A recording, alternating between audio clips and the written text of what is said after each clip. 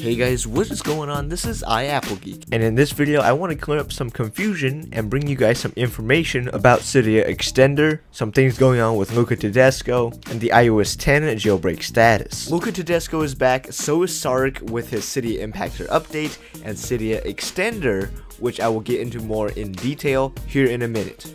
Alright, so first things first, I do want to thank you guys for the support you've given to me on this channel. I am very grateful. It has allowed me to upgrade the lighting back here as well as this table, some other things in the background. Also for helping me get to 10,000 subscribers. That is amazing. So I want to ask you guys in this video, what would you like me to do for a special 10,000 subscribers video? I have come up with a couple of ideas, but I want to hear from you guys. If you have any questions, personal questions to ask me, leave them in the comments, that would be great. And if you have any video ideas, that would be sweet. But anyways, let's get into the video.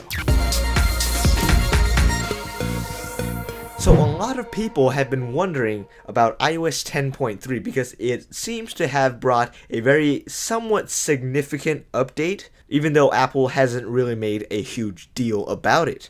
It does introduce the Apple file system, which is like a quicker and more condensed way to store media on your device. That is awesome. That way you'd have more storage, it'd be faster. It could pose a problem for downgrading, but with that aside, I did want to talk about the current jailbreak situation for that firmware. But before I get to that, I want to quickly discuss Cydia Extender because a lot of people have been confused on what Cydia Extender is. Now recently, Saurik did release a new version of Cydia Impactor, version 09.39, and it fixes an error on Windows computers you guys might have seen. If you try to re-sign Yahoo after 7 days and sometimes it'll give you an error, it won't do that anymore. And it also includes an option to install Cydia Extender. Now, Saurik knows that there's a lot of confusion around this as well, and he says Cydia Extender isn't what many are assuming, and it seems to require a paid developer account to install, which I failed to notice.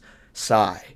So what is he talking about? What does this all mean? Well, Cydia Extender is a tool that is meant for you to be able to sign the Yahoo 102 application on your jailbroken iOS 10 device. And as we know, every 7 days this thing will expire and you got to plug it back into your computer and run the whole thing to install this again, so that when you reboot, you're not stuck in a non-jailbroken mode. Cydia Extender was meant to fix that.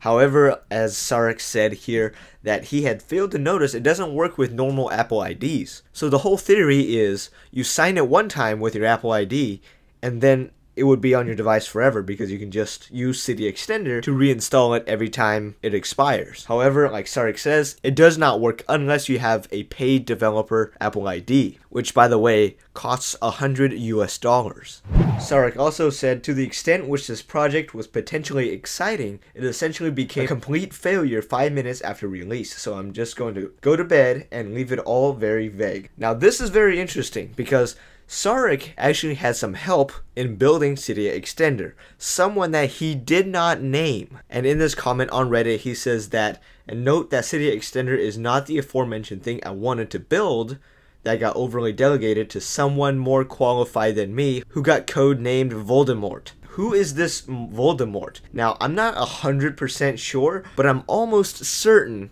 that it's Luca Tedesco. Luca Tedesco on Twitter did mention that he was Saurik's mystery man for his thing, but didn't find time to pull it off. Now I have time and one day, so I'd rather do it JB Me style. If Luca Tedesco has the correct resources and tools and the time to build a jailbreak, he will do it. If you guys remember a little while back, he actually released a tool for iOS 9.3.3. It's basically a web version of the Yahoo app.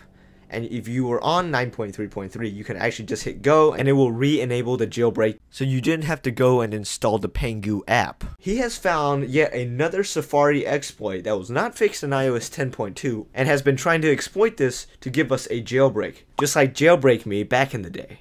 In another tweet, Luca does say, as a solution to the 7 days thing, JBB 102 may become a thing when 10.3 gets released. Basically, when 10.3 comes out and patches the 10.2 jailbreak, those of us still on 10.2 will get a similar exploit for which iOS 9.3 received. That way we don't actually have to use the Yahoo app to re-enable the jailbreak every time. Just come to this website, hit go, and it would be done. A lot of people are getting this confused with an untethered jailbreak over the air, which is not possible. As Luca said here, I forgot that Yahoo's kernel exploit must run as 32-bit or with a crafted 64-bit Mach-O to work. So JBME 102 cancelled. What I'm inferring from this is that iOS 10.2 can be exploited through Safari.